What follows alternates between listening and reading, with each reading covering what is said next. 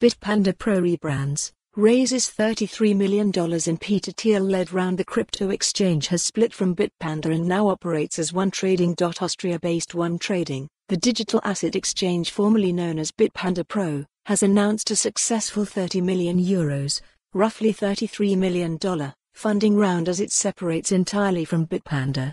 The new platform plans to expand its crypto asset offerings for retail and institutional investors throughout Europe.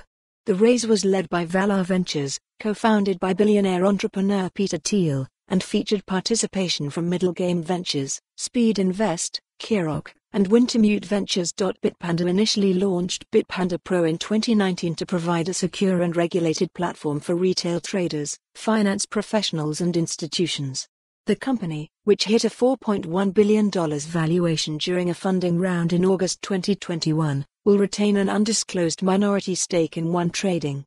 Since we first launched Bitpanda Pro, given its potential, we always knew and planned that its success would naturally make it evolve to become its own business, said Eric Demuth, CEO of Bitpanda, in a press release. One Trading will continue to be led by Bitpanda Pro CEO Joshua Barraclough, who joined Bitpanda in late 2021 after a stint as co-head of digital innovation at JP Morgan in London. One Trading aims to offer complex crypto products such as derivatives and spot trading for both institutional and retail customers. We want to make crypto trading safe and accessible for all and bridge the gap to provide an institutional-grade platform for all customer types, Barraclough said in the press. Follow the URL for the full article. For more on this story, visit the news article link.